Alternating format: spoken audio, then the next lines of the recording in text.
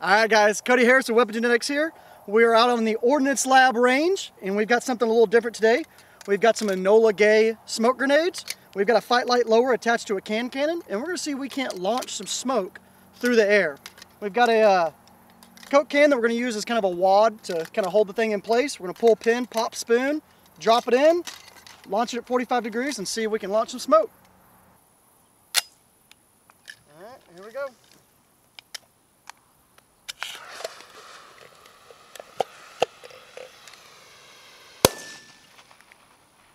Ah, nice. All right, it's about 60 yards.